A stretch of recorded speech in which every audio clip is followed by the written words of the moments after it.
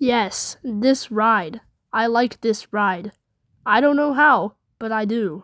I went into Kong at Six Flags Discovery Kingdom with very low expectations. This was going to be the first Vekoma SLC I've ever ridden. And right before that, I rode the Boomerang at Discovery Kingdom. And that was really fun. It was really underrated, but it doesn't deserve its own video. There's a few things I want to talk about. Let's get into the video. For those of you who don't know, Kong at Discovery Kingdom is a Vekoma SLC, or a suspended looping coaster. Vekoma basically made a budget version of the B&M invert.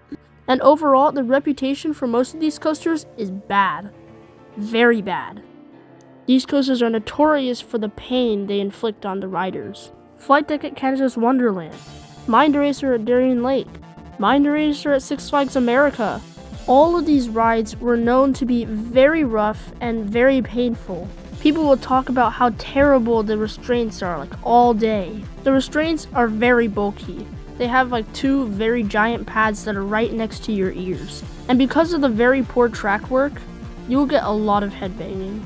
I mean, it's not even just headbanging, your whole body will bump up and down.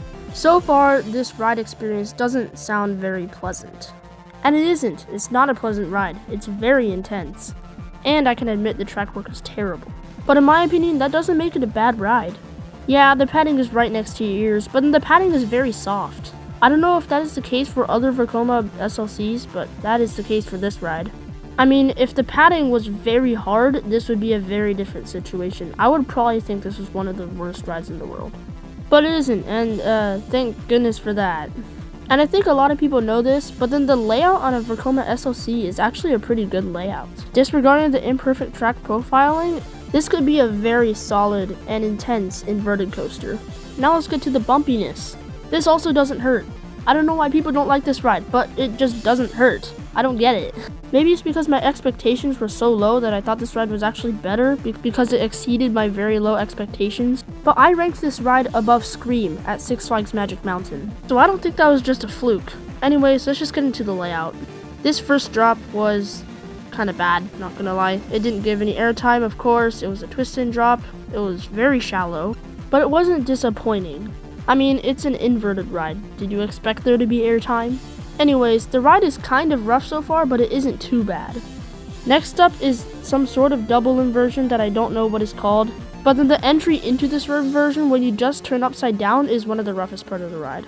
Next up was a wave turn. This really didn't do anything. It wasn't rough, painful, or forceful. And then we head into this Immelmann Sidewinder thing.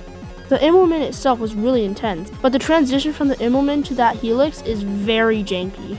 It didn't hurt, but that was definitely the roughest part of the ride.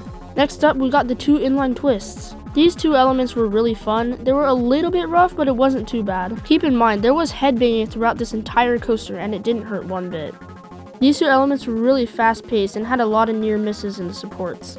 The transition from the inline twist into the turn into the brakes was pretty janky. I found that the roughness and jankiness added more to the experience, kind of because it was really fun to be bouncing in your seat while on a roller coaster. The brake run was also surprisingly harsh. It didn't take away from the ride experience, I just wanted to point that out. It was also super funny how my head was banging from the turn into the station. Anyways, I think I've said enough. That's all I've got for you. See you in the next video.